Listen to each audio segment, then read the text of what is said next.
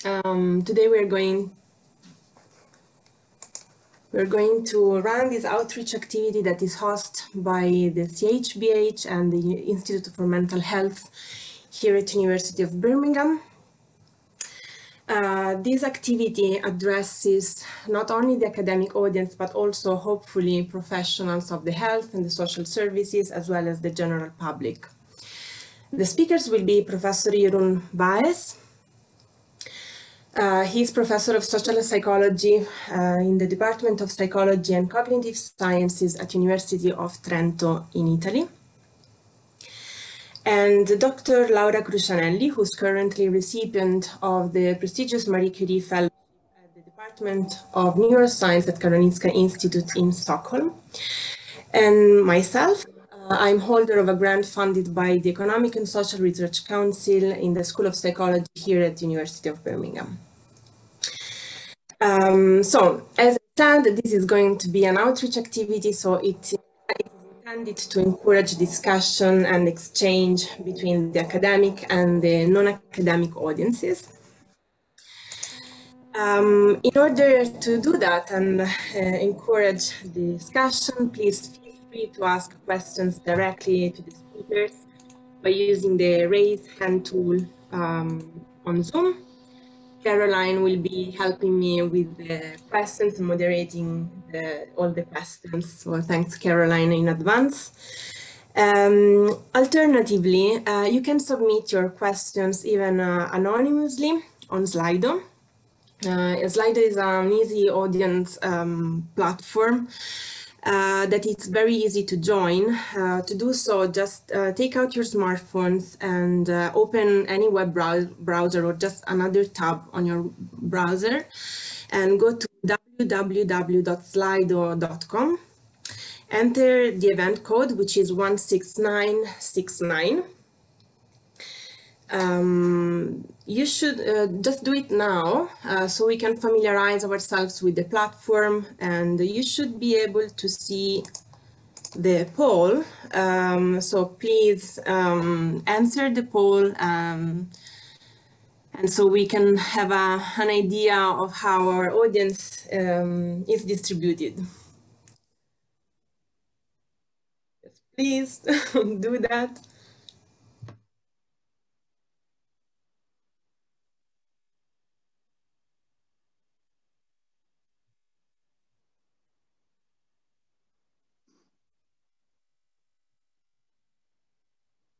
Okay, we also have some clinician. We're happy to know that.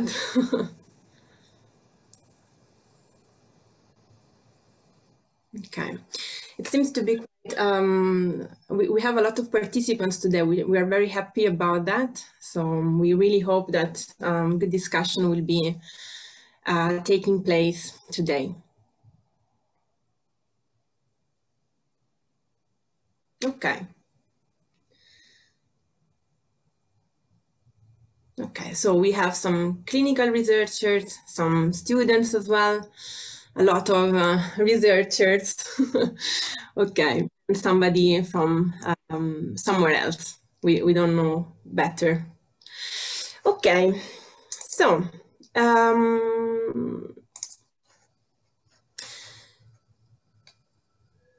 all right. So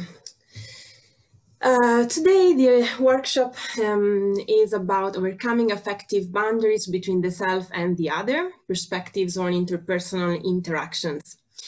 So everybody realizes that we currently live in a society of continuous global exchange. Therefore, the study of social interactions just became quite relevant. In this series of talks, we would like to draw one line on how neuroscience helped us understanding some of the mechanisms underlying interpersonal interactions. To this aim, we will cover the topics of empathy, at first by myself. Professor Vaes will talk about mind perception in minority groups as a second talk. And finally, Dr. Laura Crucianelli will talk about the role of affective touch in health and disease. So if there are no further questions or no questions from the beginning, I would just get started with the first talk. please feel free to ask any questions now.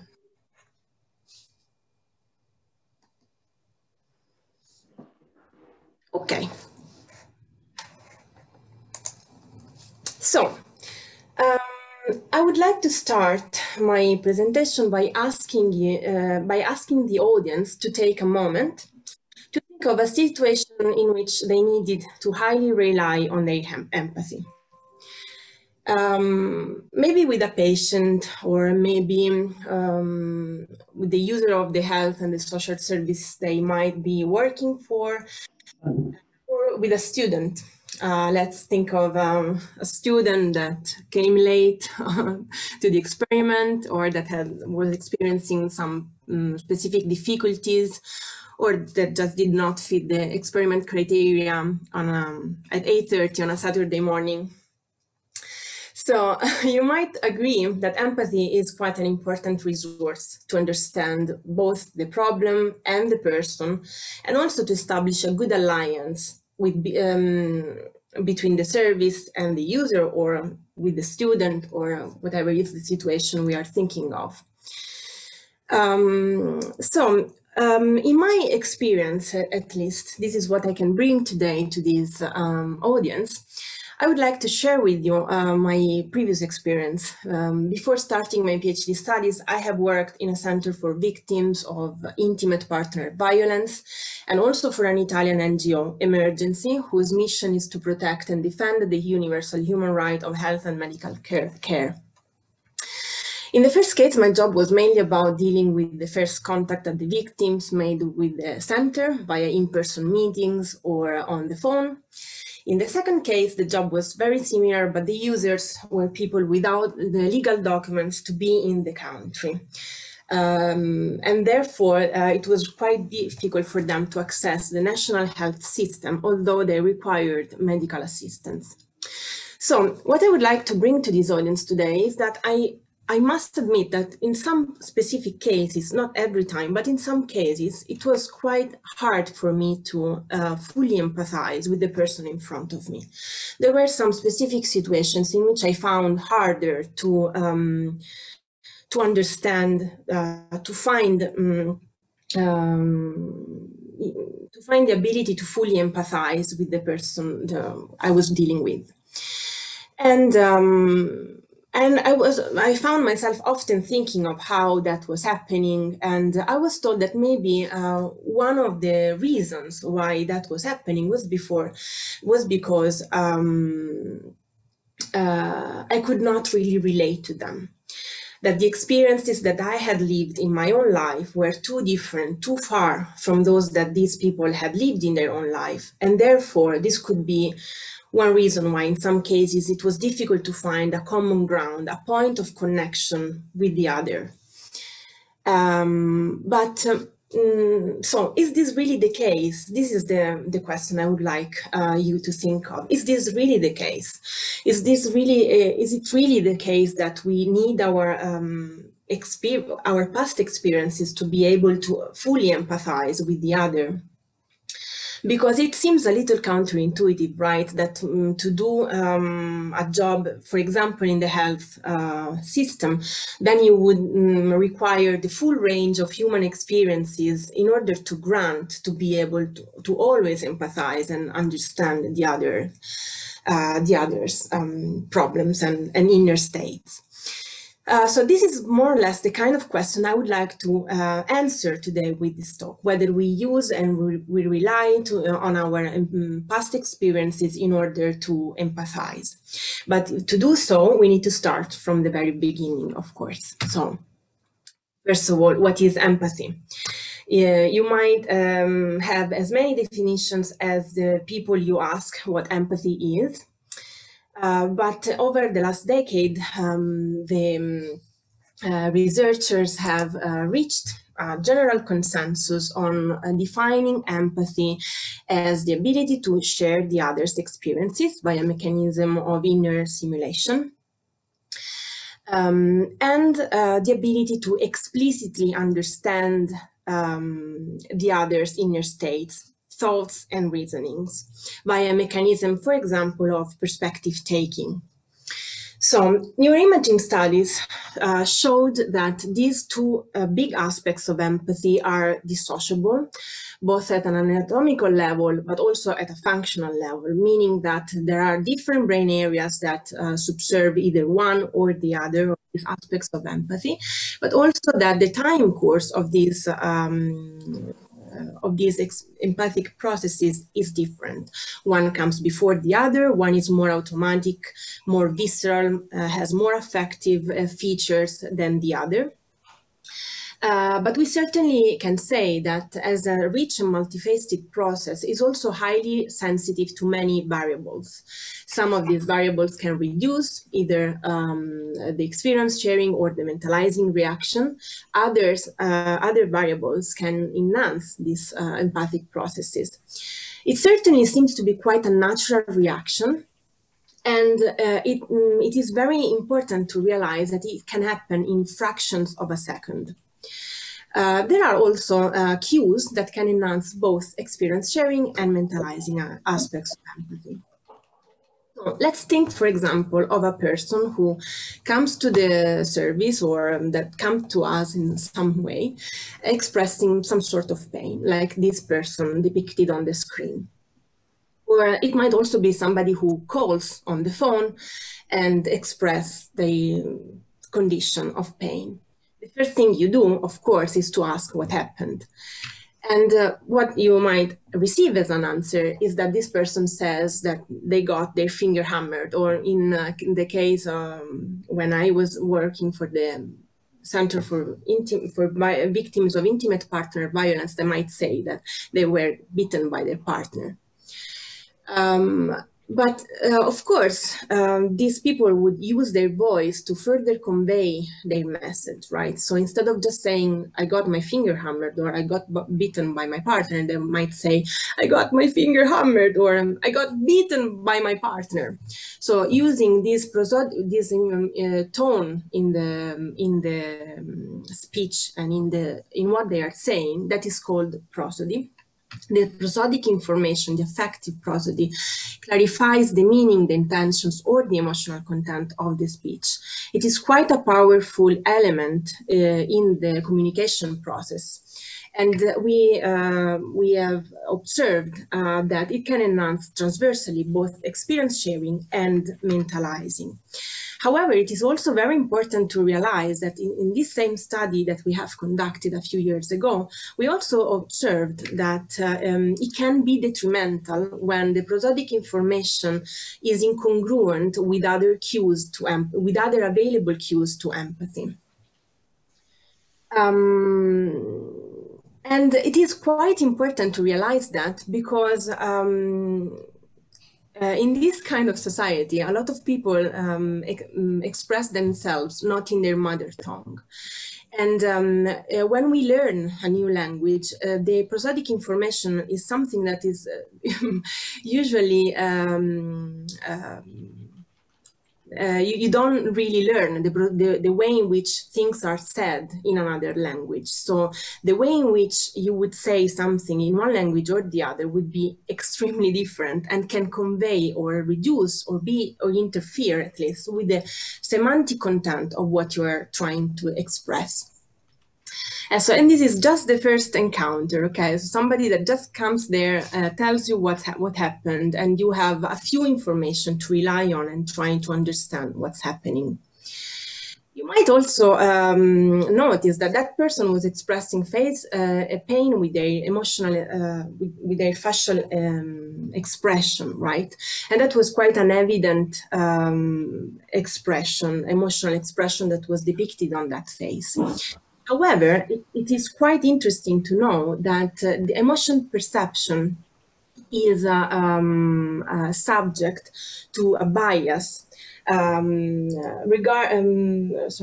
that depends on how much expertise we have with that person, facial features, let's say. So what you might want to realize is that when the facial expression is not particularly evident on someone's face, then we are much better to perceive the other's emotions in a face of someone that is a member of your same ethnicity group, when compared to perceiving an emotion of pain, in this case, in someone that does not belong to your same ethnicity group. This bias in perception can also transfer to higher order cognitive processes, such as, for example, the precision with which we can maintain a phase in our visual working memory. So the buffer of how we use the information to process specific features of the stimulus. And this is not all. Actually, this bias in emotion perception also affects empathy. So in a study that we have conducted a few years ago, we have asked a sample of participants that were all Italian students and all Caucasian to judge whether a face that was depicted with a neutral expression on the screen was receiving a painful stimulation with the needle, like, for example, a needle of a syringe pricking the cheek, or were receiving a neutral stimulation, for example, the gentle touch of a Q-tip always on the cheek. And what we observed was that the most natural reaction towards the other's pain was selective for the pain perceived by somebody that belonged to the same ethnicity group as participants, or in this case of a Caucasian face. This experience sharing reaction was not therefore observed for the pain perceived by another ethnicity face. However, only 100 milliseconds later, we could observe a comparable mentalizing reaction for the pain perceived by the members of both ethnicity groups. So, in this case, we have this important feature of the color of the skin that can be associated with all the semantic association that come from the cultural background of the ethnicity group. But still, we know nothing about this person. Okay? And this is a lot that is going on already within a second, because this is a reaction that comes within a second, that is already influencing our way to process information. It might be intriguing to know that this is, regardless of the semantic information and the cultural background that can be associated with somebody just the way they look, this is not the only thing that affects our perception, but also, for example, there are some facial features, like, for example, the height to width ratio of a face that conveys judgment of trustworthiness perceived in a face just for the way it looks. A few scholars in the past have systematically studied this, and they observed that if you ask freely a sample of participants to freely judge some faces of strangers, they would judge these faces on on whether they look trustworthy or untrustworthy. And this depends on some facial features that nothing have to do with the personality of this person, whether this person is really trustworthy or not. And we observed in a further study that trustworthiness perceived in a real face, or even in a 3D model of a computerized face, can affect our empathy. It affects the experience sharing reaction in such a way that only trustworthy looking faces would induce and elicit an experience sharing reaction. It would induce a mentalizing reaction for computerized faces. But untrustworthy looking faces would not elicit any empathic reaction, not either in the more affective side of empathy, the experience sharing reaction, but neither in the more cognitive, the higher order kind of cognitive aspect of empathy, the mentalizing reaction. Again, you know nothing about this person, you only rely on the facial features, and still you can observe how empathy can be affected.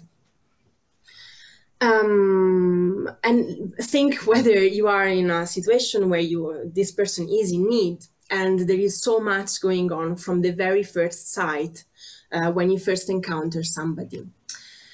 Okay, so for example, so for example, there are situations in which you in a social service or in a health service or with a patient or with a student, you might need to be willing to help this person.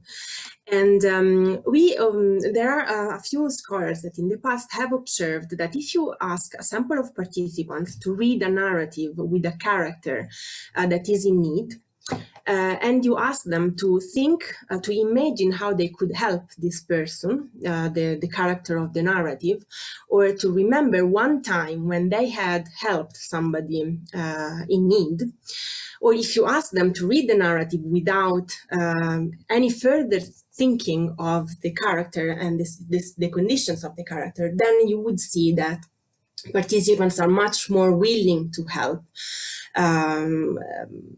somebody with which they engaged some sort of thinking, either remembering or imagining how they could help, when compared to whether they read the narrative without any further thinking of on that person in need. So there are some suggestions already that memory somehow can be involved in empathic processing in the prosocial behavior, for example. You remember that this is the question we're trying to answer. We are trying to answer whether we use our memories to empathize. So neuroimaging studies support the idea that memory is involved to some extent in empathy. So, for example, we know that the brain reacts in a very similar way when it's retrieving an autobiographical memory. So the act of remembering a past experience of one's own life lets the brain react in a very similar way as when it is mentalizing with somebody's inner states. So can you see it here that this frontal and parietal area in the brain are more or less overlapping, and they subserve these two different processes. The act of retrieving an autobiographical memory, namely the past experiences, and the act of mentalizing, so a specific aspect of the empathic processes. However, with this suggestion that are quite intriguing, but they do not really say whether we do reactivate our memories, our past experiences when we are asked to empathize. So that's the question that we are trying to answer again. Do we use our past experiences, namely the autobiographical memories, when we empathize? And that's the time for the experiment. I'm going to show you now in a little bit of more detail an experimental setting. So for this experiment, we have used the electroencephalography, the EEG, which is the graphical recording of the continuous electrical activity that is spontaneously generated by the brain. The EEG is a non-invasive technique. It's completely innocuous. It records the electrical signal via an electrode cap that is put on participant's head with all these sensors. It looks like this. So we have here all the sensors, and each line is the oscillatory signal of of the electrical signal. And the recent advances in neuroimaging and in machine learning had put us in the condition to be able today to distinguish and extract the EEG pattern that is associated with, for example, with the presentation of a yellow dot. So when a person is exposed repetitively to a yellow dot, the EEG would have a specific shape, a specific distribution, a specific intensity, and so on.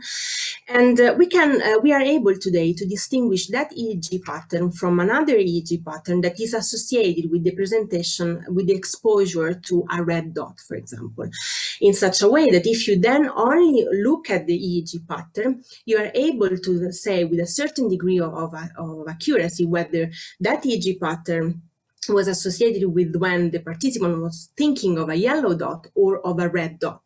And we can do the exact same thing also for more difficult and complex stimuli, like, for example, the representations in mind of somebody's memories.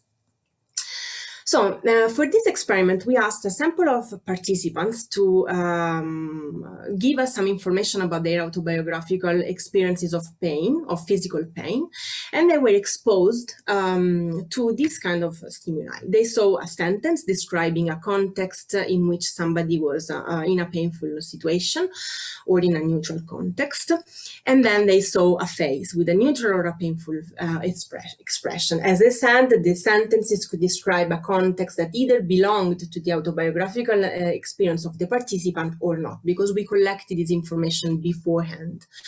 And then we asked them to say how much empathy they felt for that person imagining in that specific context. So we only asked participants about their empathy after defining empathy for them. So here are a couple of examples of how the experiment looked like. How much empathy do you feel?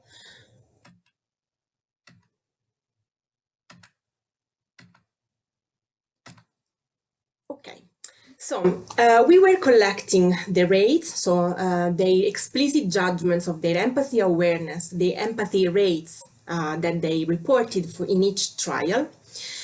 So for each combination of the sentence and of the face.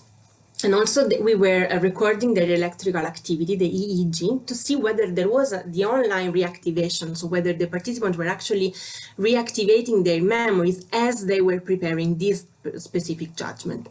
What we observed was that participants did report higher rates of empathy when the phases were presented after an autobiographical context when compared to when the phases were presented after a non-autobiographical context. Meaning that the only fact of having shared the same experience with the target of their empathy, so the faces on the screen, was enough to enhance their empathy. And also, we observed that this red blob here, it's evidence of the fact that we were able to distinguish the EEG pattern for the memories that were reactivated as the participants were judging their empathy. So yes, it seems that memories are indeed relieved when participants are required to empathize. However, again, is this really helpful? Imagine that we have these phases again, this time only with neutral expression, but we tell participants that in some cases the phase belongs to a clinical condition of congenital insensitivity to pain. It is rare, but is real. So it's a patient that cannot feel pain as participants can, and somebody that, and people that are absolutely healthy and they can feel pain as participants can. So what we observed here is that the empathy rates of the participants were higher when healthy phases were depicted in painful context when compared to neutral context. However, we observed the exact same result also when it was patients that were described in a painful context when compared to a neutral context. And we observed this result also on a neural level. So the implicit reaction at a neural level, the EEG activity would tell us this difference between the red line and the blue line is evidence for the fact that the brain was still processing the pain and the neutral situation of a patient that could not feel pain in a different way, as it could really perceive pain. This seems that if this is an empathic reaction, it's not really empathic. You're not really representing in a correct way the other's inner states. However, it must be said that on an explicit level, participants could indeed report higher rates of empathy for healthy faces depicted in a painful condition when compared to a patient described in a painful condition, in a painful context. So, to sum this up, memories are indeed spontaneously relieved when we empathize with others' inner states. So we don't necessarily need to have a specific memory to empathize, because we saw that mentalizing can still occur even when we cannot directly draw from our own experience. But when we do have that experience, it seems to be spontaneously reactivated and contribute to the empathic processes. Okay, so this is the end of my presentation. If you have any question, please let us know.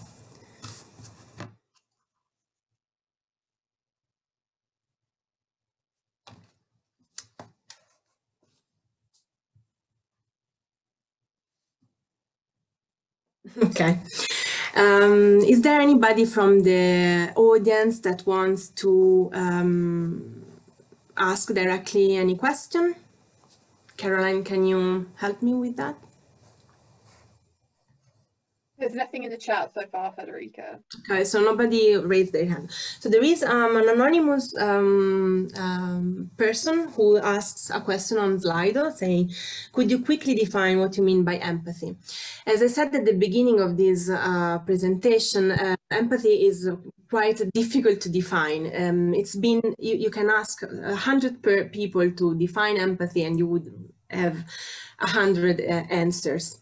As I said at the beginning, there is a general consensus on the fact that empathy is the ability to share the other's experiences by a mechanism of inner simulation, and also to understand in an explicit way what the others is thinking or the other's inner states. These two mechanisms of empathy rely on different brain areas in such a way that, for example, in the experience sharing reaction, you would observe the activation of some brain areas that, for example, belong to the mirror neuron system or to the limbic system, such as, for example, the anterior insula and the anterior cingulate cortex, as well as the inferior parietal lobule, and so forth. Whereas for the mentalizing, like which is also about theory of mind, for example, the brain would react more in the frontal circuitries of the middle prefrontal cortex and also in the parietal side of the brain, such as the temporoparietal junction and the precuneus, for example. So what I want to say with this is that there are visceral mechanisms that take place in an empathic reaction and more cognitive process, such as, for example, taking the other's perspective. So to sum up, empathy is the ability to simulate the other's inner states, but also to explicitly understand them. And this was how the empathy was defined to participants when they were doing the experiment. Could I ask a question, please? Yes. So my name's Stephen Mawaha. I'm an academic psychiatrist in the IMH. Thank you so much for a fabulous talk. Thank you. I was really interested in the data that you presented about the extent to which you're able to empathize within your own ethnic group. Mm-hmm. You alerted us to some differences. And I mean, this is the second time I've heard that, actually. My original understanding was that it doesn't go for just empathy, it goes for actually quite a lot of emotions that people might have. And I've often wondered whether that's one reason or one angle that might have an impact on racial bias. And I was just wondering what your thoughts about that were. So sorry, can you say again? Can you say again the question exactly? Yeah, sorry, it was a bit long-winded. In essence, does this data give you some explanation of racial bias? Oh, yes. Okay. Yes, it does. It's as unfortunate as it is, as unhappy as it is, this result. It gives us some suggestion that there is indeed a bias that depends on the ethnicity of the stimulus we have in front of us. And I say that because previously to this specific study, there were studies that used different techniques where they mainly located the activation of the brain in this kind of cross-racial context. And they observed that there was a selective response for the pain of the same ethnicity groups as participants. That was also cross-racial, so a group of Caucasian participants would react only selectively for the pain of Caucasian faces, but not of Chinese faces, and the other way around for Chinese Caucasian. The other studies have shown the exact same result, and we are indeed showing that yes, the most natural reaction is has a bias in our empathic reaction. So what it means is that we cannot necessarily feel what the other is feeling, but in this case what we are observing is that we can to some extent still empathize or explicitly understand for the pain perceived by both. So although we can say that there are comparable reactions in at least to some sort of empathic processes, we still observe a bias in the most visceral and affective and automatic response to others' pain. So that's amazingly interesting. Is there anything we can do about it? So I'm speaking from a clinical perspective, working in Birmingham, which is a multi-ethnic city. Yeah, exactly. That's very relevant. What I've tried to point out was that the ethnicity group can bias the perception to different levels, not only the empathy, but also just in perceiving the emotion, but also in the way in which we can maintain in memory a phase or two phases or more. What we can do is, for example, acknowledge that even though we might be biased on a more automatic reaction, we can still hold and think and try to put some effort in taking the other's perspective. And and what this data is saying is that we can still mentalize, we can still try to understand to a more explicit level the other's issue. But what I think it is very interesting from the academic point of view, from the purely academic point of view, is that these studies show how these mechanisms can be extremely sensitive, extremely fast. And so being aware of this puts us in a situation in which we can absolutely just take the time, extra time maybe, to further engage in the interpersonal interaction we are having in that specific moment. Thank you very much. Thank you very much. Okay, there are some other questions. Oh, okay. I'll take one more question and then I will try to answer to the other in a second moment, because we can move on with the schedule. So somebody, Ruth asks, could you just clarify which facial features were seen as more trustworthy?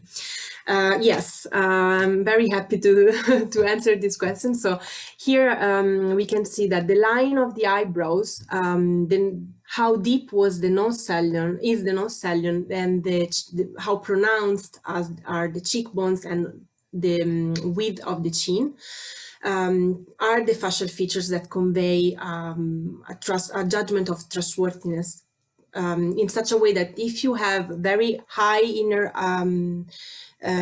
eyebrows line, a shallow nose salion, not very pronounced cheekbones, and and a wide chin, then you would this would convey more likely a judgment of perceived trustworthiness in a face. Whereas when you look in this way with very corrugated eyebrows and the cheekbones are very pronounced, the nose salion is very deep, then this would tend to produce judgments of untrustworthiness. This means also that there is some emotion bias in here, in such a way that a very trustworthy looking face would also tend to be perceived as more happy, and a very untrustworthy looking face would tend to also be perceived as more angry, for example. This is something that under an experimental point of view should always be taken into account. Okay, I would close the Q&A session here and give the word to Professor Vaes. Thank you very much for your interest. Jeroen, you can share your screen. Okay, can you see it? Yes. Okay, thank you, Federica. So good afternoon to everyone. Thank you for being here, and thank you for having me, first of all. So actually, I'm gonna pretty much try to answer Stephen's question of before. I mean, not that I'm going to give a full answer to it, but I'm going to talk about mind perception in minority groups. And actually, I think mind perception is very much related to what Federica has been explaining to us before, as it is very hard to empathize with someone without them having a mind. Or as Jamil Zaki said it, it is difficult to share experiences with or draw inferences from a mind one has not detected. So it is indeed true that what we typically do when we encounter human beings is that we try to figure out what are their mental capacities. I mean, can they feel pain? Can they have intentions? Can they have desires with which we can connect then and which we can form a conversation, or indeed when it talks about pain or suffering, we can empathize with. Now, typically we do not do this with objects for the simple reason because they cannot experience any pain. Now, there's no sense of empathizing with something that does not have a mind. So to a certain extent, it does not come as a surprise that actually a lot of research in neuroscience has shown that indeed, typically we use even separate brain regions to elaborate human versus non-human stimuli. No? And at least partly this has to do with the fact that indeed, I do not have to predict the intentions of a cup of tea because it might fall off the table or commit suicide. No, that's not going to happen. It might fall off the table, but that's probably because somebody else has had the intention to throw it off the table. So only when I'm interacting with human beings, I actually have to get into their minds and know what their intentions or what their desires or their emotions are. Now, one way to study this, which I find an interesting way to do, is actually to go and find the moments where the human-object divide tends to fade. No? And this typically happens when people either objectify other people or dehumanize other people. And this typically means that we're going to deny them certain mental capacities, that we're going to deny them certain human capacities, like feeling certain emotions, like having certain intentions, and so on. Or when we do exactly the opposite, and that is actually anthropomorphizing objects, meaning that we're going to attribute a mind to something that typically does not have it. And the reason I think that is interesting, because it's exactly in these moments that mind might not be present, that it becomes interesting to see if when it becomes present, certain things happen. No? And this is exactly what we did in an experiment, and I'm actually happy that two of the co-authors of that paper are present today, Paola Sessa and Federica Meconi, in which we tried to do this with vegetables. No? Nobody ever protested because vegetables get slaughtered every night in people's homes. No, we don't do that because they are objects that do not feel anything. And so we shouldn't cry when we cut them to pieces and cook them. But is it possible that we can make people actually anthropomorphize objects by giving a minimal humanity cue? No.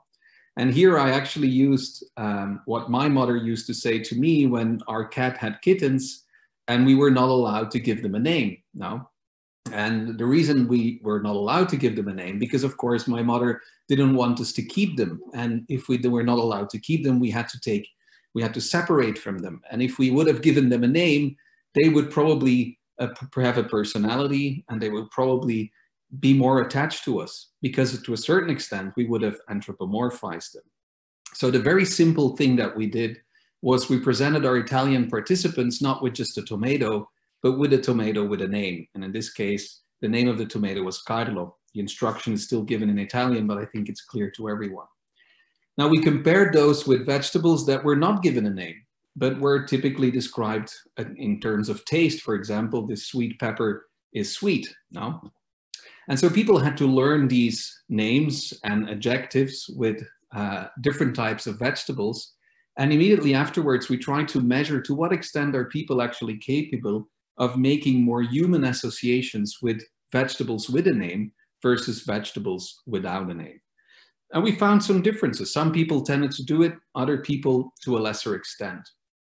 And then in the final phase, we put people again in an EEG, that I luckily do not have to explain anymore because Federica did that before me.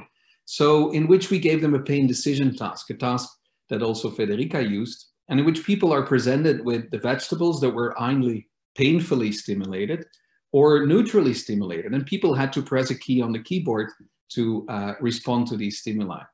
As you can see, some of them had a needle picked into them, others a Q-tip that was photoshopped next to it.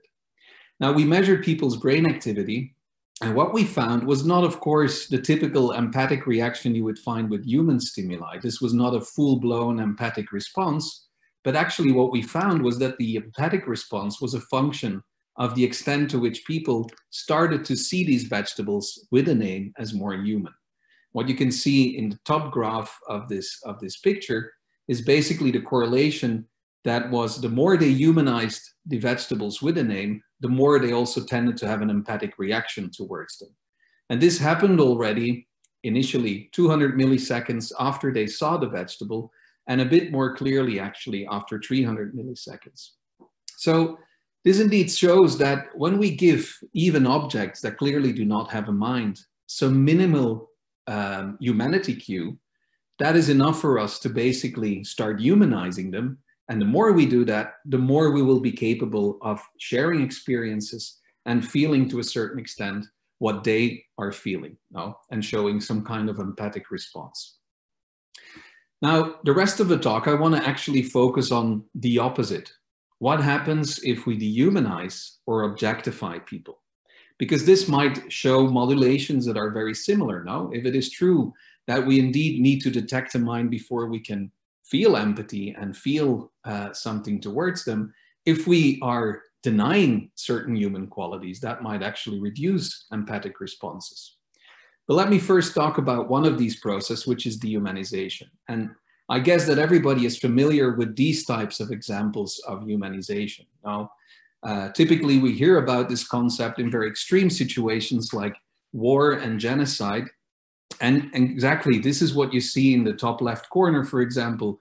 You see an excerpt of a German, Das Sturme, I think it was called, newspaper that was published during the Second World War, and in which the Jewish were depicted as vermin. The Americans depicted the Japanese as mice, for example, and the Germans as brutal apes.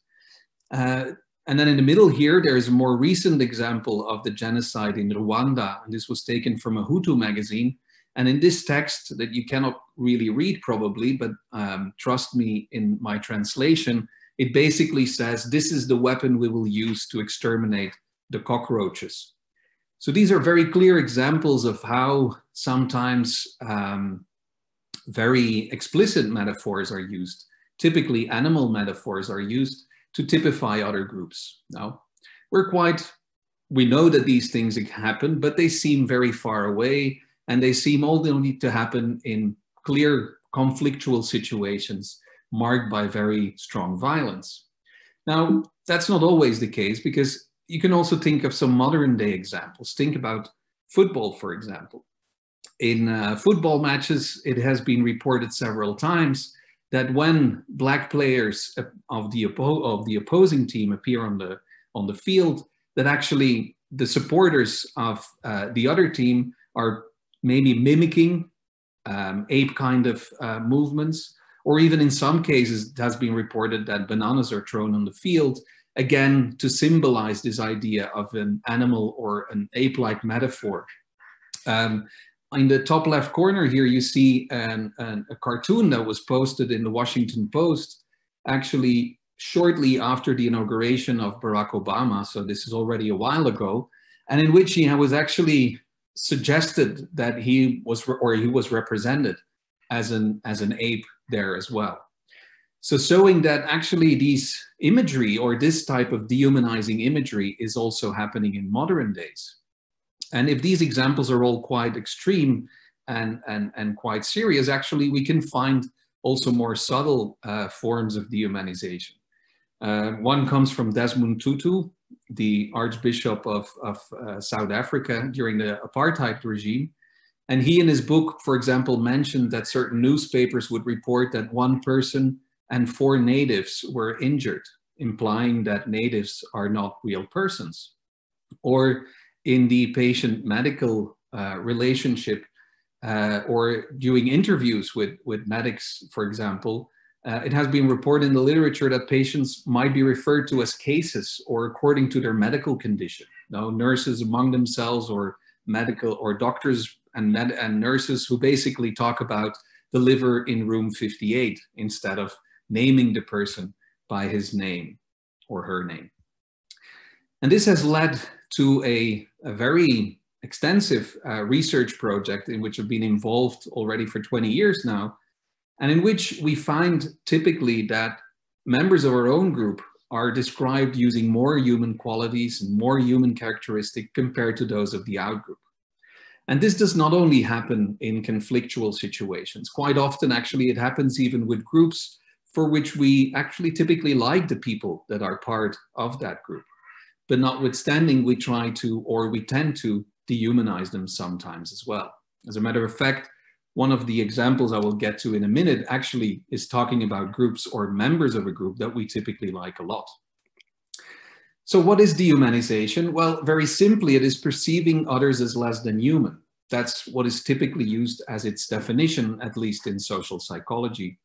And the way it is tested is typically by measuring some kind of human quality, like reasoning or morality or certain types of emotions, mostly uniquely human emotions. And then we're going to measure to what extent these qualities are attributed or, in some cases, denied to different group members compared to ourselves and others. As I said before, it is definitely not restricted to contexts of violence and conflict. And it can be both blatant or subtle, and I think the examples actually show that, but also relative or absolute in a sense that I can make a distinction relative to myself or relative to my group, or I can make it absolute in a sense that these people are actually not human or non-human. So the first more specific example of dehumanization I want to talk about is actually sexual objectification.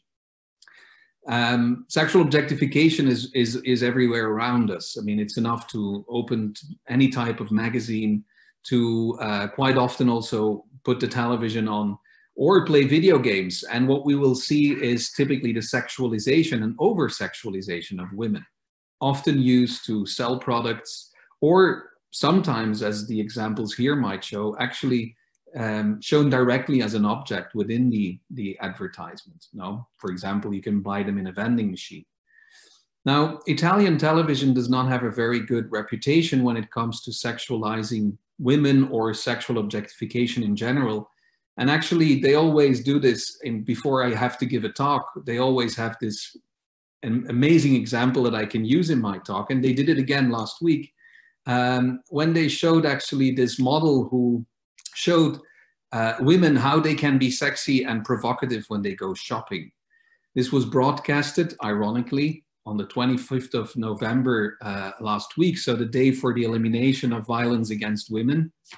And what actually the excerpt on television showed was how women can pick up products that fall on the ground in a sexy and provocative way. This is actually what you see her doing now. But she also showed how you can take things from the upper shelf in a sexy and provocative way. I mean, there was a lot of reaction, of course, to this program because everybody agreed that this was not worthy of national television. And the program has been suspended since then. So it had at least some consequence. So again, when we have to define sexual objectification, then this is the definition that is most often used. So when objectified, women are treated as bodies that exist for the use or consumption of others, stripped of their individuality and personality. And actually already in this definition, you can find some implicit references to senses of dehumanization. When I objectify a woman, I'm not interested in who she is, in her personality, again, in knowing what she's feeling, what she's going through or whatever. But what I'm interested in is her physical appearance.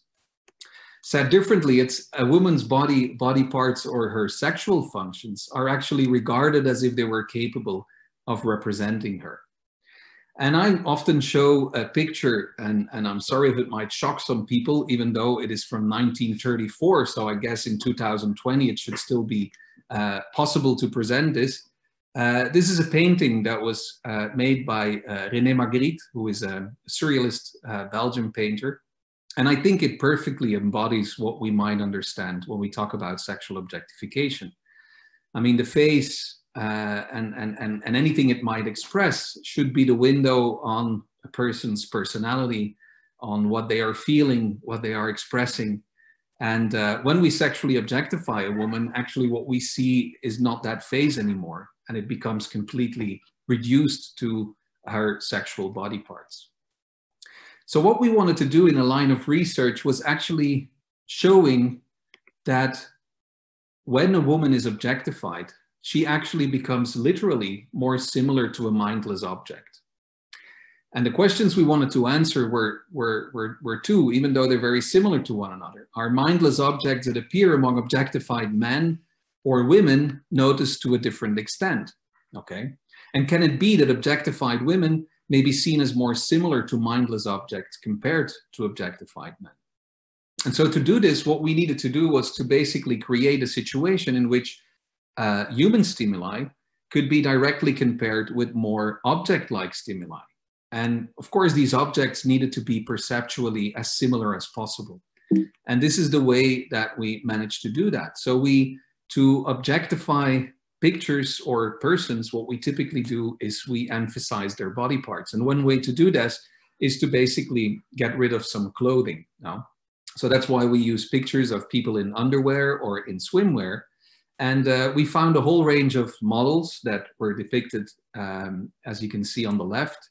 And then we created for each of these pictures a doll-like avatar that was very alike to the original, but in which all our participants would agree that she was not a human being anymore. Now, the picture on the right was always judged as a doll-like picture, an avatar, an object, but not a human being.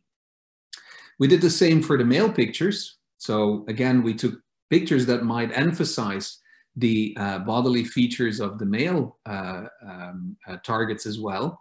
So that's why we call them male objectified stimuli. And we created, again, the avatars or more doll-like versions of these pictures. So then we put people in an EEG. And what we did was an oddball paradigm. It's a very famous, wildly used paradigm. And it's very simple in the sense that people see pictures appearing in the middle of the screen. And they have to categorize them by, do they see a human picture or do they see an object picture? Okay. And the only thing that we changed in this is we changed the frequency with which one of these appears. And typically what they would see was a lot of human pictures. And then 1 in 5 times they would see an object appearing like this one. So we know from research that has been done almost 50 years ago for the first time, if I'm not mistaken, we know that the oddball effect is basically that whenever this infrequent stimulus appears, there is a spike about 300 milliseconds that starts about 300 milliseconds after stimulus onset. And this spike is function of, and let's keep it simple, 2 things. On the one hand, the infrequency with which the picture appears. So the more the picture is infrequent, the higher that peak will be. But we kept the infrequency constant between male and female pictures. So the other thing that we were more interested in was the extent to which there is a difference in the way the frequent and the infrequent stimulus are elaborated. Okay, so actually every difference in this spike of this positive spike at 300 milliseconds after the stimulus, we could say that it was due to differences in the elaboration of this doll-like, object-like picture. And here are the results. So on top, you can see the male pictures. On the bottom, you see the female ones. And as you can see in both cases, you clearly see that around 350, in this case, milliseconds after the stimulus onset, you see the spike for the avatar pictures, or the doll-like pictures. And that's a typical oddball effect. Now, what we were interested in is to what extent do they differ? So we put it one on top of the other. And as you can see, there is a clear difference between the two. The blue line, which represents the male targets, you can see that the male doll is differentiated more from its human counterpart than the female doll. And actually said differently, we thought that, well, this means that if you show or you let an object appear among objectified women that is noticed less than when you let an object appear among objectified men. No? Which, according to us, was a quite clear example of how direct and how literal, actually, women are, when objectified, are perceived by, I must say, both men and women, because participants in this experiment were both men and women, and there was no difference between the two. Okay, so we wanted to extend on this research and actually go a step further in two ways. On the one hand, we wanted to show that this might happen also in more interracial or inter-ethnic contexts. And on the other hand, we also wanted to show that the difference in elaboration that I already mentioned before is actually related to mind perception. And this was something that we could not prove in the current experiment. So I'm going to skip these. And what we found, so what we did was we made very similar stimuli, but we now used black and white stimuli, as you can see. We only used faces. And again, we created these avatars or doll-like faces based on their originals. And the procedure was exactly the same. So they saw longer arrays of human faces, and then once in a while, the avatar doll-like faces would appear. They again had to categorize them with 2 keys on the keyboard, and the stimuli were blocked according to race. So they would do a full block on only black faces and then white faces, or vice versa. And the results were very, we were looking at was, of course, the P300 again, so this later response. But this time, we also noticed that there were some differences earlier on. And I want to focus on those a bit more closely. So actually, the difference between black and white is something that people already noticed at about 100 milliseconds after the stimulus onset, meaning that people noticed the difference in color, in luminance between these two types of stimuli. But a bit later, at around 150, 170 milliseconds after the starting or the presentation of the stimulus, not only the race effect appeared, as you can see below, but there was also a significant difference, even though a bit smaller, between the real pictures and the doll-like pictures. So meaning that the thing I talked about, or that I mentioned in the beginning, is that before we can do anything or we can interact with any person, what we need to do is to basically detect that there is a mind, okay? And the first element that we see of this mind detection happens at around this period, because indeed, you see that people start elaborating slightly differently the doll-like faces from the real faces. So I would say that this is the first moment that people notice the difference, no? And this might be the initial start of a mind perception process. Now, of course, later on, we were again interested to see the oddball effect. And as you can see, it appeared for both white and black faces. But if we put these two graphs one on the other, and we did some statistical analysis, again, we could see that there was a clear difference between the two that was significant. So while the white doll faces were again more clearly different from the real faces, this difference was smaller for the doll-like black faces. And this time, we wanted to show, as I said before, that this was to some extent related to mind perception. No? And the way that we did that was to, at the end of the experiment, do a kind of implicit association test, which typically measures how we associate, and what the words we used were mind-related words versus bodily related words that people had to categorize together with white and black faces. And what we saw was that overall participants were faster in associating the mindful words with the white faces and the bodily related words with the black faces compared to the reverse combination. Now, the more that they did this, so the more that they associated mind to their in-group, because all participants here were Caucasian and white, the more they associated mind words to their in-group, the more also they showed this bias in this later P300.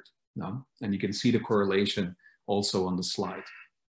And I think this suggests clearly that indeed what we're seeing here is a difference in mind perception, is a difference in the extent to which I associate these two ethnic groups with mental capacities. And of course, I guess that this is clearly related to processes of dehumanization and the things I talked about before. So to conclude, what I think we're trying to hit at or get at is basically what I would call the crux of dehumanization. The crux of dehumanization for me has to do with two things. First of all, we might deny mental capacities to somebody. No? So the first thing we need to do is mind detection. And this seems to be a more general process in the sense that we didn't find any difference there clearly for black and white faces. What happens a bit later on is what we call mind attribution. And there actually what we will do is we will also use our preconcepts, the knowledge that we had before about these groups, which we typically which we measured in this case with the implicit association test, and that we then going to use to basically make sense of the targets that we have in front of us. And these two elements then lead to the biases that we have seen before. Now, first mind detection and then mind attribution. Now, I guess it is important, or I think it is important, to talk about these issues of dehumanization and objectification because they have implications for then getting to empathic processes. And even though I haven't talked a lot about that, there is a fair amount of research that has shown that it also might lead to potential harm towards others, and it might facilitate potential harm to others. So I hope that I gave you a glimpse of what this dehumanization process might mean, and I'm happy to respond to any of your questions. So thank you for your attention. Thank you very much, Jeroen. That was very clear. I would like to remind the audience that they can either raise their hand on Zoom or use Slido. You just go to www.slido.com and then enter the event code, which is 16969, and then you can ask questions even there. So I'll ask you a question directly from the audience on Slido that was also upvoted. Jeroen, so Ho asks, can anthropomorphizing the Earth help us save the planet from climate change? If so, can this be implemented in media to nudge pro-environmental behaviors? Well, I mean, I wouldn't say that that's going to be enough, but there is some research that has actually suggested, yes. There is some research that has looked at the extent to which people anthropomorphize the Earth or nature in general.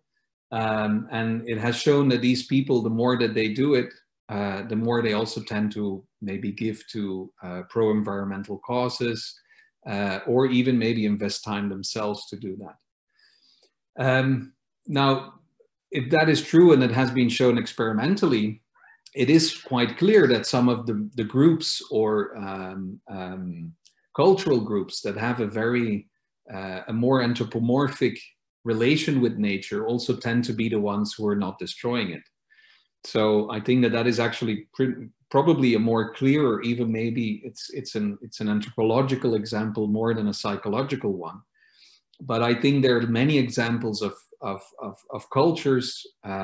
Think about, I mean, some of the native Indians or some of the natives in Australia or the Maori in New Zealand. They typically have a very different relationship with nature, and also tend to use it or to not use it like we do, and misuse it and overuse it.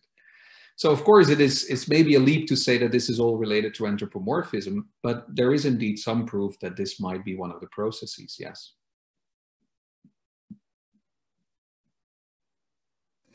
Thank you. There is another question.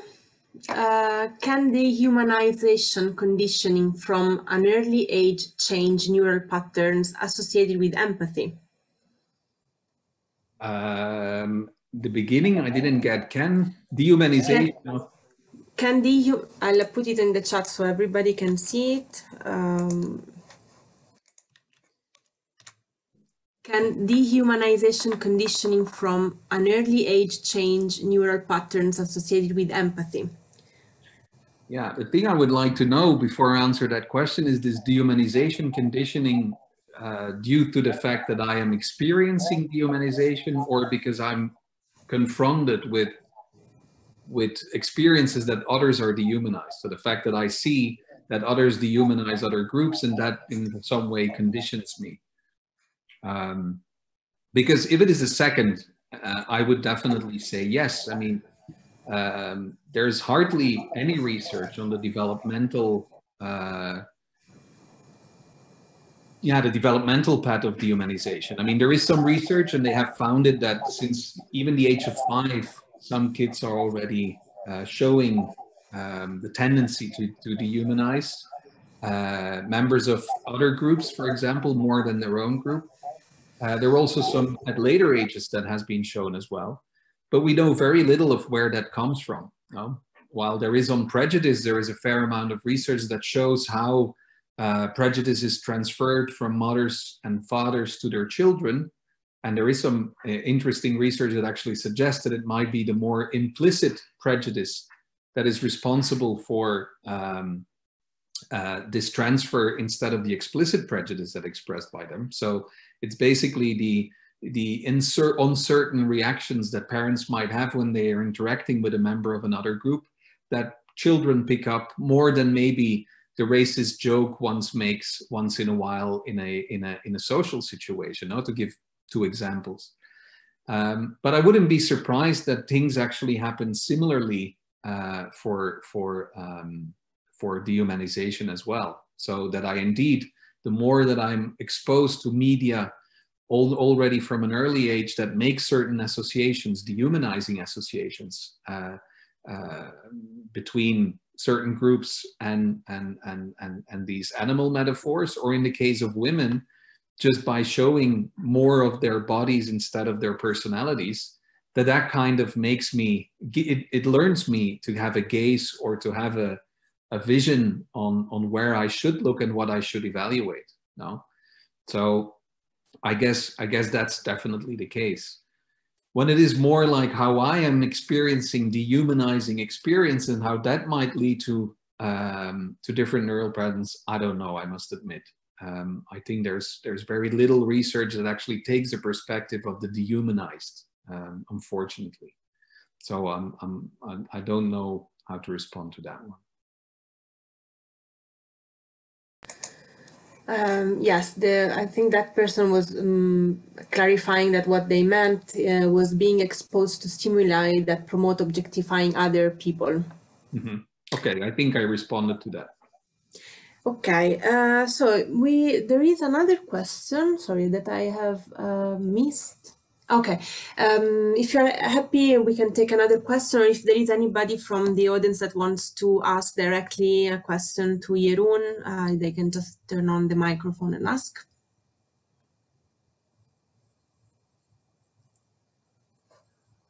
Okay, so I'll ask you from the slide. See, it's very useful, this platform. Is that possible that dehumanization and sex objectification will be more often observed in violent and sex offenders? Yes, it is. I mean, I'm not aware of any research on sex offenders per se that has looked at and how they perceived women as such, even though, well, I'll come back to that. The thing is that there is definitely experimental research that has shown that the more I have and I objectify women, the more that I also tend to harass them. It's one of the experiments, for example, that was done at the University of Padova some years ago, was that they showed men either 10 minutes, was not even 4 minutes of primetime Italian television, but put together so that it was showing similar images as the one that I showed. Or they were showing an interview of a Pulitzer Prize, female Pulitzer Prize, that was interviewed because of her competence, or a more neutral situation. And then actually they were put into a chat room with another woman All participants were men. And they could send jokes to one another. And of course, among these jokes, there were also highly sexist jokes. And so they simply looked, given that sexist jokes, and sent them unwarrantedly or telling sexist joke to a woman that is not asking, or is not, there is no context that allows it, let's say, is seen as a form of harassing behavior. What they found is that the men that were exposed to these images of sexually or sexualized images of women, they were actually more inclined to send more of these sexist jokes compared to the men that were exposed to the other conditions. So there is definitely evidence that shows that sexual objectification plays a role in these types of situations. I'm not aware of systematic evidence that shows that how sex offenders per se perceive women. There might be, but unfortunately, I'm not a clinician myself, so I follow maybe that research a bit less. But there's definitely, from a purely experimental perspective, there seems to be a link. Okay, thank you very much. There are no further questions. Laura, are you happy to start with your talk? Can I ask a question? Oh, or just one more? Yes, definitely. Cheers. So essentially, you talked about examples of dehumanizing people with regards to animals. So can this be, is the same effect kind of observed when you look at dehumanizing people as machines? Mm-hmm. So for instance, in South Korea, students can be encouraged by people within education to be really hardworking, act like robots, to just fully study 100% of all the time. Can this overall have, what kind of effect can this have on like the person's outcome at the end? Mm-hmm. Well, you're absolutely right. I mean, I tried to define dehumanization, but I didn't define humanness, no. The thing that we deny to other people. I didn't went into great detail there, but there is plenty of research that has tried to do that and try to define humanness. And what is typically done or underlined is that it is a two-dimensional model. So on the one hand, indeed, you can have dehumanization by associating people to animals, and that typically implies that you're going to deny them uniquely human characteristics. So the characteristics that distinguish us from other species, and then you have rationality, morality, being civil, things like that. But you can also do indeed get people more closer to machines or to robots. And then what you're actually doing is denying them what is called human nature. So more central traits of what it means to be a human being. And those are typically related to emotional responsiveness, to being open, to being flexible, to have a soul, no? And there are several instances in which both have shown to happen. In some instances, it happens that actually maybe the machine metaphor is more easily used and is more is more effective, or is more used by people. Actually, the things that have shown to modulate this are many. So it can be the target. And some targets are maybe more easily associated to animal metaphors or to the robot metaphors. In the difference between policing and criminals, for example, the police has been, one of the metaphors that is often used for police is that they become like machines. They have no heart, they have no emotions. And while the criminals are typically more associated with more animal-like metaphors. No, they're brutal and so on.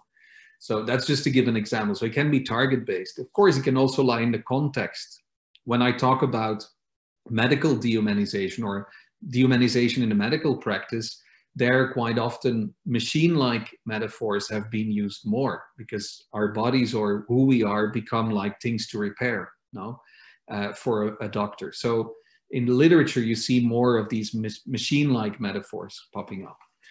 But you can even have cultural differences. So actually, if you ask the same question in different culture, what does it mean to be human? you get sometimes very different responses. And we did this a couple of years ago in Australia, Italy, and China. And what we found is that actually the Australians tend to emphasize a lot this human nature type of characteristic. So they like to distinguish them the most of the machines. No, they don't mind the animals as much.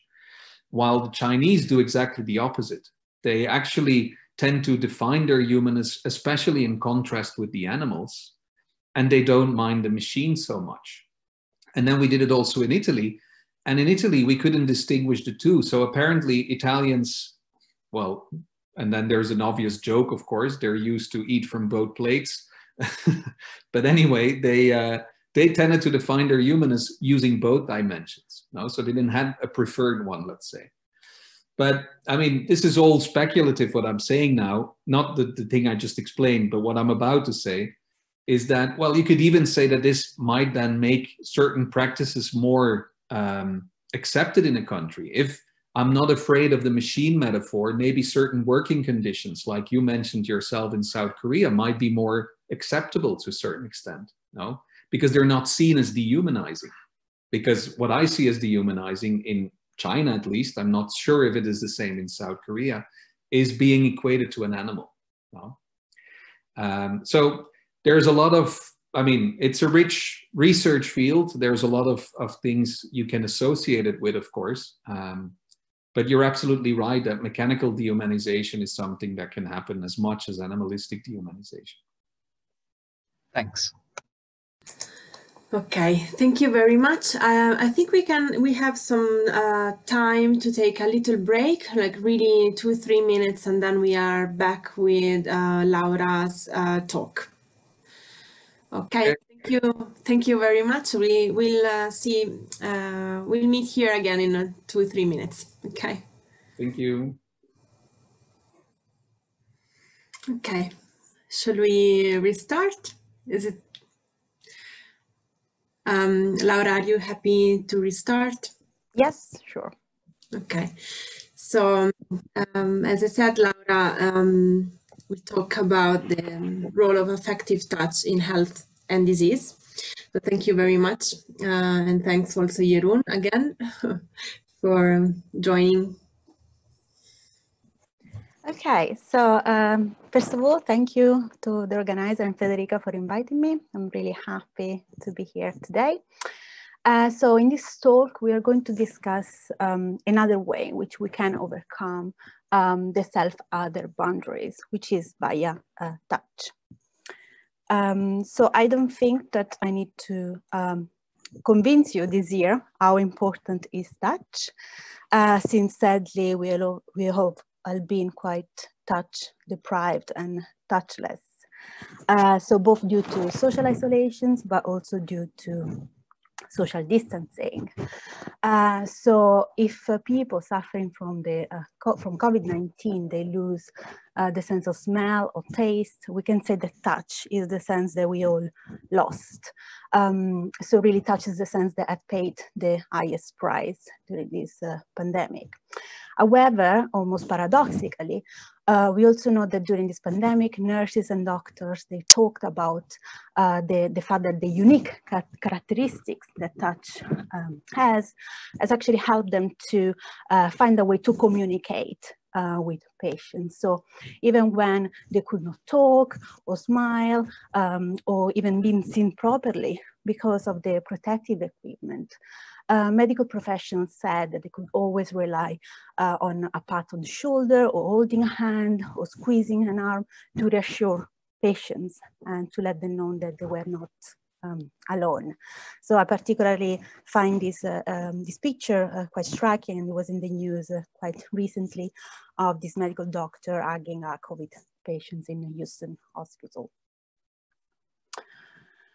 So I've recently written an essay for Aeon, which is an online magazine, in which I argued that touch can really be considered as a language that binds our minds and body to the broader social world. So obviously touch with the loved one is very important because it allowed us to really to build social bonds, and is very important in affiliative behaviors. However, touch is very important also with strangers. So maybe during this year, we realize how much we're missing the random touch and the touch that happen on a daily basis, and we don't even really realize it. So touch is quite powerful if we think about how important it is to have a pat on the shoulder in a certain moment, and it's really the way which we can close the physical gap between self and other. So how do we know that touch is so important? Science has dedicated quite a lot of time studying touch, especially recently.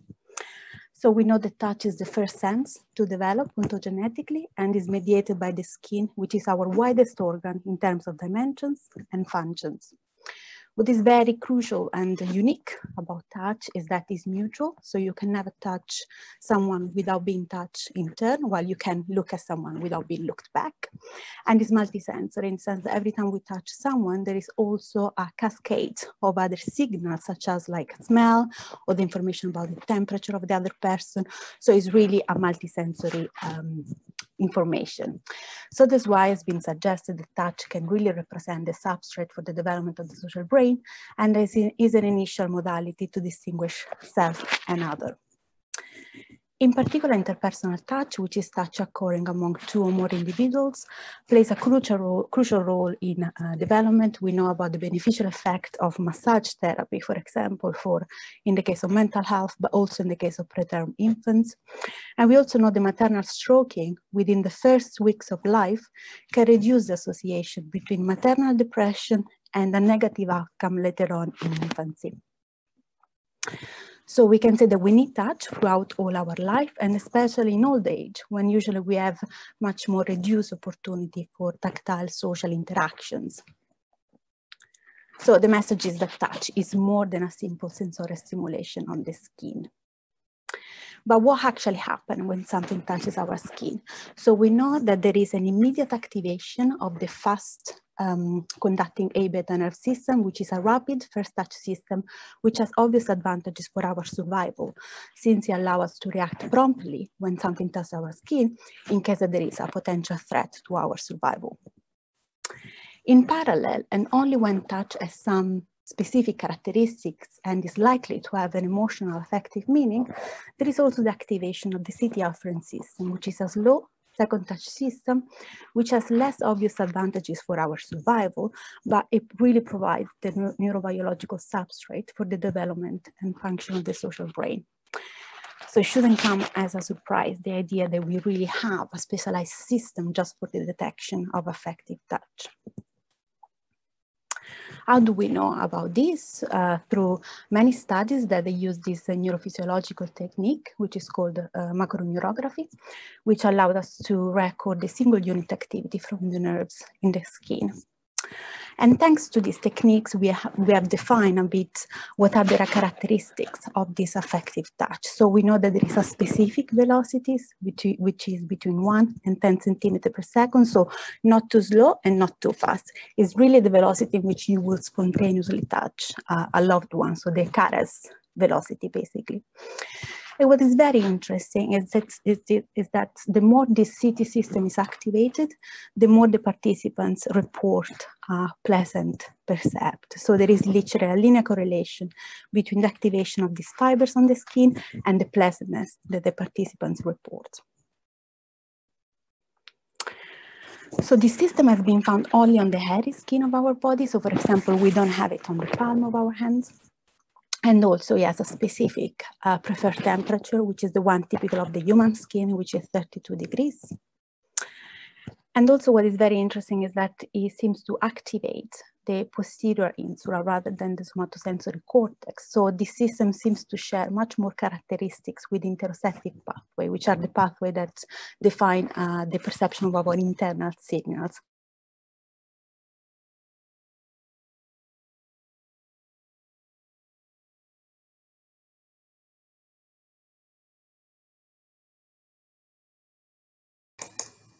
System. So as I said at the beginning, the system is really important for affiliative behaviors. It's very important for the way in which we form and maintain social bonds.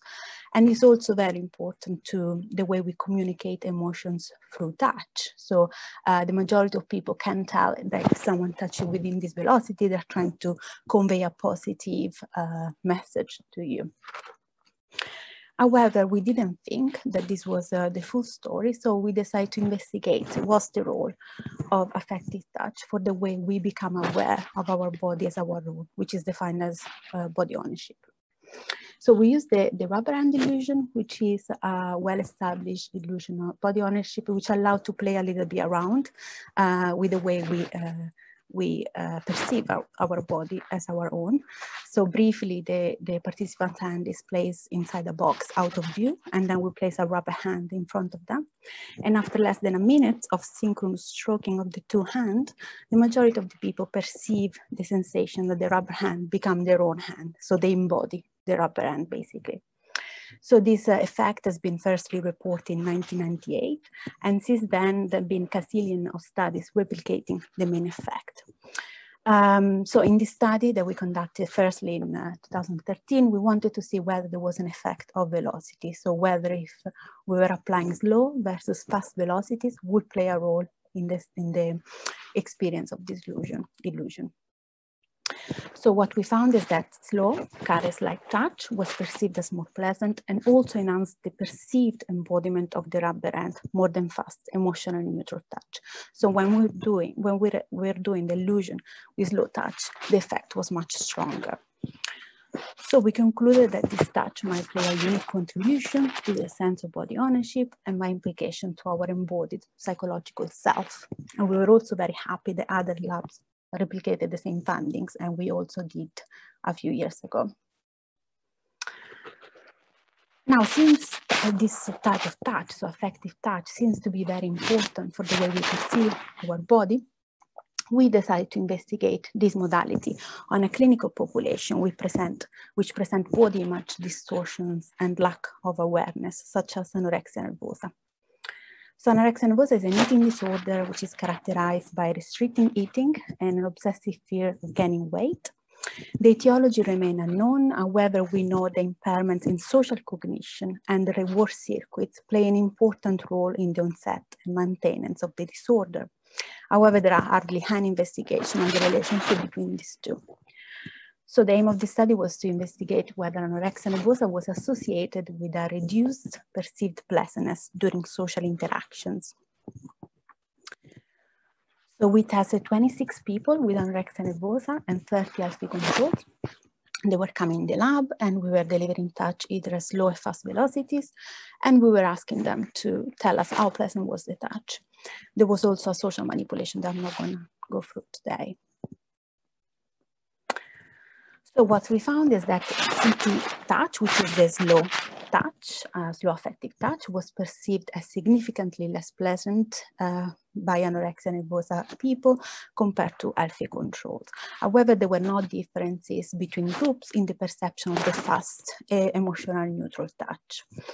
So we suggested that this result might indicate that there is probably an involvement of interoceptive perception, so the way in which we feel our internal bodily signals, and potentially we proposed a link with also body image distortion that we observe in these patients. And again, these results have been replicated by 2 independent groups.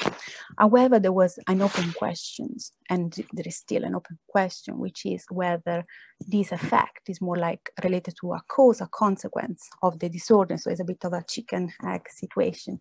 It's very difficult to answer this question, but we can try to get a better understanding. So what we did is that we investigated the perception of affective touch in both women with and recovered from anorexia nervosa. So we tested 27 people with anorexia nervosa, 24 people who have recovered, and 30 healthy controls. And of course, we can have a big debate on the definition of recovery from anorexia nervosa. So if anyone has any specific question, we can discuss later. So in this specific study, we were asking two things. So first, to imagine to being touched by different materials, and they had to judge how pleasant was the touch. And also they were actually touched by brushes, which were moved at different velocities, and they had to say how pleasant was the touch. So what we found is that both people with a recover from anorexia nervosa perceived, both anticipated the tactile experience, so that when they were imagining about being touched, but also when they were actually touched, they perceived touch as less pleasant compared to healthy controls.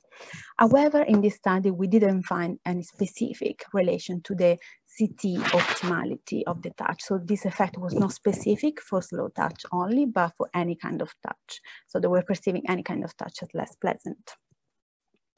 And what is interesting is also that these differences between the two groups, between the perception of slow touch, was actually predicted by differences in the belief, so in how much they thought that they were going to like the touch, alexithymia, which is the way in which we experience and recognize emotions, and interoceptive sensibility.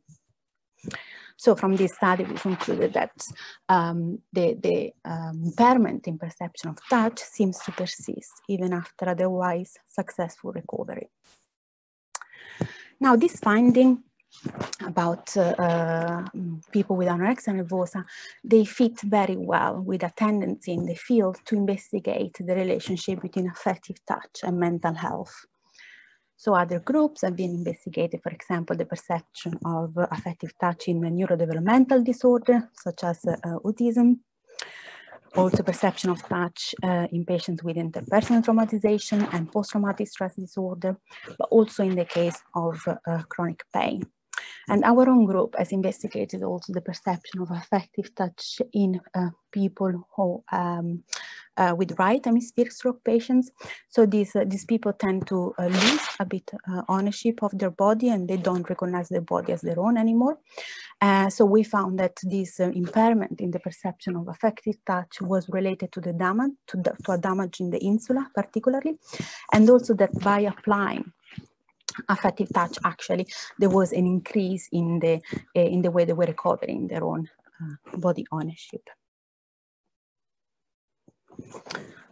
So to summarize what I showed you so far, I showed you that affective touch seems to play an important role to the sense of body ownership and the way we get to recognize our body as our own, and that anorexia nervosa presents a disordered affective touch system. And we hypothesized that this might have important implication for the way they actually recognize their body as their own, and also to the body image distortion that they show. And also that both people with and recover from anorexia nervosa, they tend to have these distortions in the perception of affective touch. Now, as is often the case, it seems a bit difficult to bridge the gap between the lab and the real world. So it's a bit like, what does this research tell us about how we use touch on our daily basis?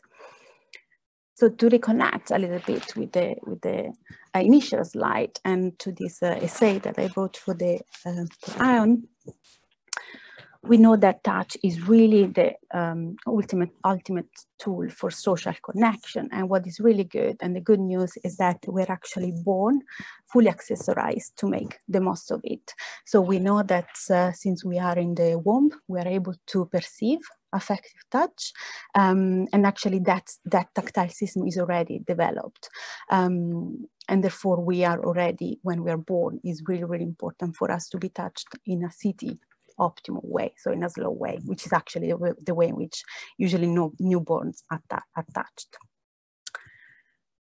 So it's not an exaggeration to talk about touch as a kind of language. It's a language that we learn throughout our life with interaction with our loved one from the very early stage of our life.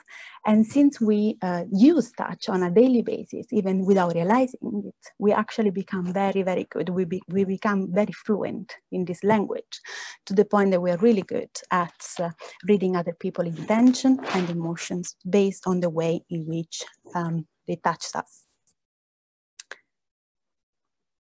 And the language of touch affects not only the way we relate with others, but also the way we relate with ourselves and our bodies across the lifespan. So this relationship also has an important impact on our psychological well-being. So there is really a close link between the perception of social touch and mental health. So we lose a lot by depriving ourselves of touch. And it's very important that in this new normal that we have defined, we actually take into consideration way in which we can go back to touch each other. So with this, I would like to thank my PhD supervisor, Caterina Fotopoulou and Paul Jenkinson, and all the clinical team at University of Milan, and my current boss at Karolinska Institute, Eric Carson, and you for listening. I'm happy to take any question. I also have my email address and the Twitter accounts if anyone wants to contact me afterwards. Thank you, Laura, for this very interesting talk. We have one question from Slido, but again, I would like to encourage people to just raise their hand and turn on their microphone and interact directly with the speakers, in this case with Laura. Although I don't see any raised hand for now, so I'll ask you what was asked in Slido. Anybody can again go on Slido and just type in the event code, which is 16969, and ask their questions. Okay, so we have some actually. Allora, the first one is, I'm wondering how this is affected by allodynia. So I'm not sure whether this is the right pronunciation. Caroline, help me. When light touch is perceived as pain. Yeah, so I'm not an expert in the field, but I read something about it. And so let's say all the kind of touch, and this includes also affective touch, pain and temperature, they do share some sort of pathway from the skin through the spinal cord to the brain, although they might differentiate a little bit. So this is still not clarified. For example, a recent study that just came out showed that, for example, perception of temperature and pain, they seem to share much more than the perception of affective touch. What we know about the perception of affective touch or light touch is that there is a strong neurophysiological component, so the actual activation of the skin fibers play an important role, but there is also another important aspect, which is the top-down manipulation, top-down effect on the perception of this touch. So a lot of time when we're actually touched, the way in which we perceive this kind of touch depends, for example, on our past experiences of the way we've been touched in the past. So we kind of learn as well to associate some feelings with the touch. So in the case, as I say, I'm not an expert in the field, but there is some sort of overlaps between the pathway between pain and affective touch. And I think there is both this bottom-up component, so from the skin to the brain, but there is also strong effect from the brain to the actual behavior that's influence on the way in which light touch is perceived as painful. I don't know if this answers a little bit. So we have another question. Can touch therapy be used to overcome aversion to affective touch? I missed the first part of the question, sorry. Can touch therapy be used to overcome aversion to affective touch? Yes. So the idea when we did this study with the people with anorexia nervosa, it was exactly this. So whether we could find a way to actually connect with the patients and potentially to develop therapeutic approaches. So for what I can tell, I was a bit skeptical when I started these studies, especially if it was going to be difficult to get people to be touched for an experiment, since they really don't like to be touched. But I didn't have these kind of issues. So probably I believe that since there is this top-down effect that I was saying, so the fact of being used to be touched and to accumulate knowledge about touch, so I believe that actually is possible. This has not been developed yet, but I think it's possible to actually build therapies in which we habituate people to be touched a bit more, and probably might also increase the perception of tactile affectivity.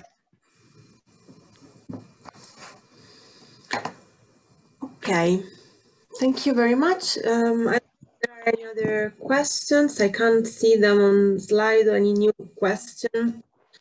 Anybody from the audience that wants to just turn on their microphone and ask?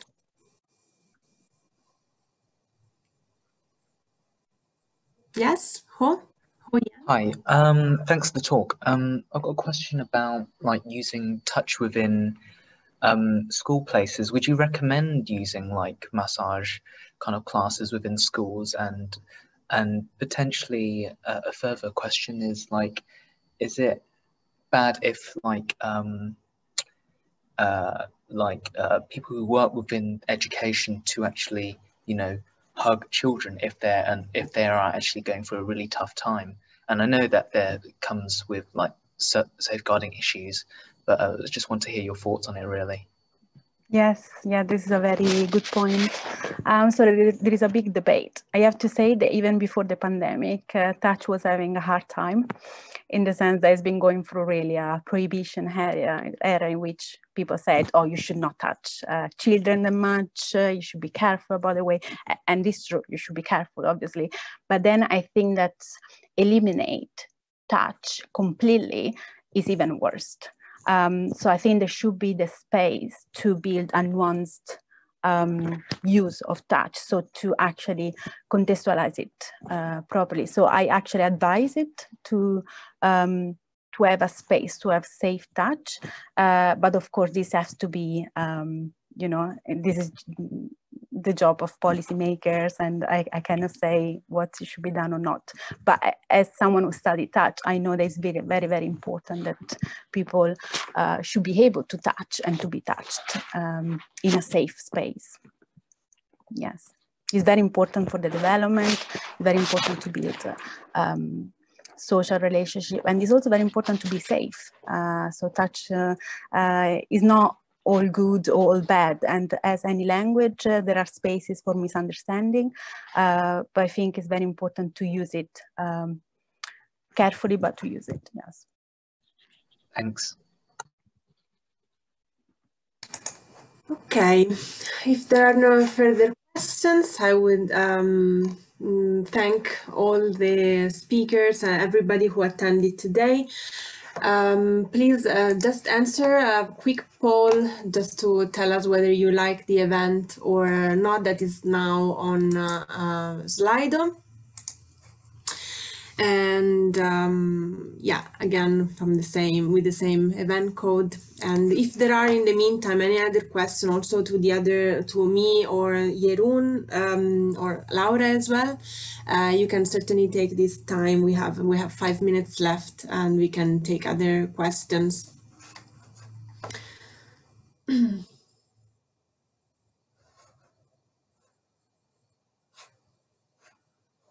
Anything from the audience?